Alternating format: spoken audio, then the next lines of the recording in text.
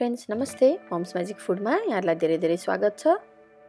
यदि हजुरहरूले हाम्रो च्यानललाई सब्स्क्राइब गर्नुभएको छैन भने प्लिज सब्स्क्राइब गरिदिनु होला र नयाँ नयाँ रेसिपीको नोटिफिकेसन पाउनको लागि यो बेल आइकनलाई पनि प्रेस गरिदिनु होला। आज मैले यहाँहरूलाई अमिलो तामाबाट मिठो अचार बनाएर देखाउन जाँदैछु। यसको लागि मैले यहाँ 200 ग्राम तामा, 5-6 वटा जति लसुन, एउटा मिडियम साइजको प्याज र 2-3 रातो खुर्सानी लिएको छु। यो बाहेक अरू कुराहरू हामीले यसमा रेसिपीमा हाल्दै जानुपर्छ, अरू मसलाहरू। ल यसको लागि सुरु गरौँ। मैले यहाँ एउटा प्यान लिएँ, यसमा 1 ठुलो चम्चा तेल राखेँ, आधा सानो चम्चा जिराको दाना पड्काएँ मैले यहाँ, र मैले यहाँ 5-6 वटा लसुनलाई मसिनो बनाएर काटेर राखेको छु। एउटा मिडियम साइजको प्याज पनि राखेँ र 2-3 त्यो रातो खुर्सानी पनि राखेँ। खुर्सानी आफ्नो स्वाद अनुसार राख्नु होला, पिरो मन पर्दैन भने कम राख्नु होला। र हामीले यो सबैलाई एकछिन राम्रोसँग भुट्छौँ। यसलाई मैले यहाँ रातो यतिको गोल्डन ब्राउन बनाएर भुट्छु। ठुलो आगो बनाएर एकछिन राम्रोसँग भुट्नु होला। र यतिको रेडी भइसकेपछि हामीले ग्यास बन्द गरिदिउँ र यो ओखलीमा राखेर मैले यो सबै मसलालाई पिस्न जाँदैछु। यहाँ मैले आधा सानो चम्चा नुन राखेँ, नुन स्वाद अनुसार राख्नु होला।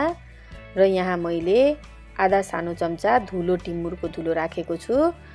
टिमुरको धुलोले अचार एकदमै मिठो हुन्छ, त्यही भएर अलि बेसी हामीले टिमुरको धुलो युज गर्ने। र यहाँ मैले यसलाई राम्रोसँग पिनेर यतिको मसिनो पिस्छु। एकदमै मसिनो बनाउनु पर्दैन, यसलाई दरदराउँदो पिस्नु होला।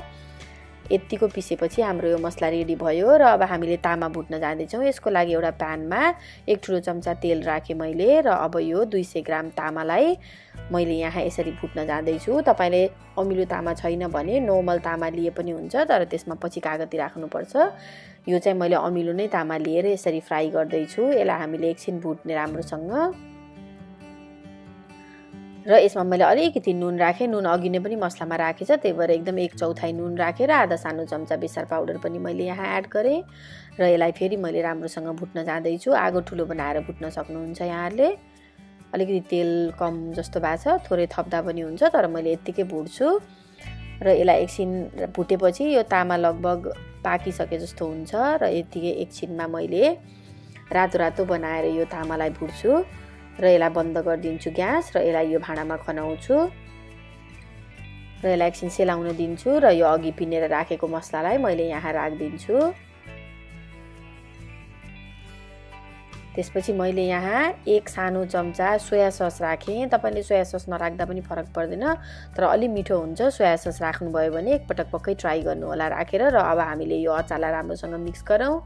र यो मिक्स गरिसकेपछि हाम्रो छिटो छरितो मिठो तामाको अचार बनाएर खानको लागि रेडी भइसक्यो। तपाईँले पनि यसरी नै बनाएर खानु होला र हाम्रो च्यानललाई यसरी नै माया गरिदिनु होला। Thank you for watching.